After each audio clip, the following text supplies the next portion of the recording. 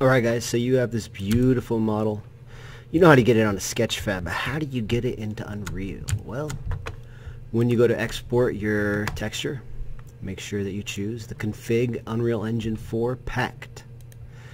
And we're going to make sure we pay attention to where this file goes. So I'm going to make sure it goes into my documents, and maybe I'll make a new folder for it called water.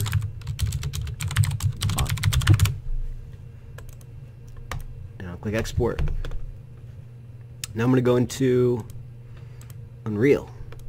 I thought I already did. Open this up. And it says export finished with some warnings. Let's see what those click open folder. It'll take us right to that folder. I don't know what the warnings were. I'm not gonna worry about it. So as I'm waiting for Unreal to load, oh, I think I might have, let's see what happens. Well, let's look at these. This is your base color.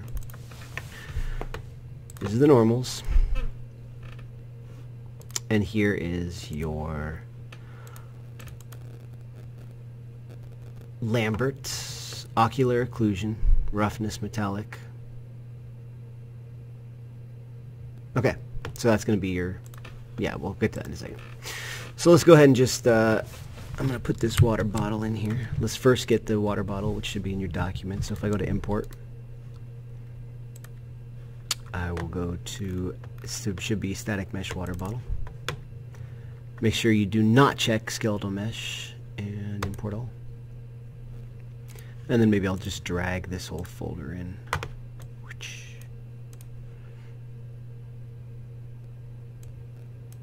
Okay. I don't know what that is. Okay, cancel. So there we go. So let's go ahead and start by getting the water bottle out on the level. It's going to be very tiny. So maybe I'll throw a, oh, let's throw my snaps off here. Throw a light right there so we can see it a little better. Ooh, that's very bright. Okay, now let's take a look at the material. It's called Lambert 1. Let's rename that.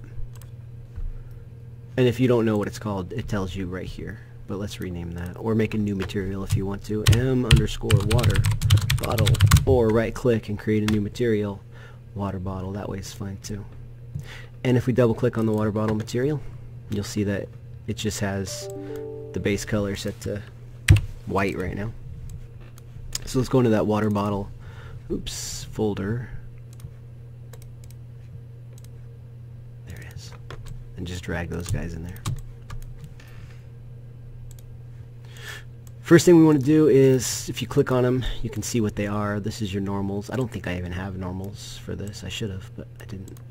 This is your Lambert base color. I don't know why I keep saying Lambert. That's just the name of the type of material. And then this is your ocular occlusion, roughness, metallic. So I believe it goes occlusion, roughness, metallic. Okay, and then what we have to do is we have to change this to linear color. It's going to give you an error, and then you double click on it, and you have to uncheck sRGB, save it, go back here, save it,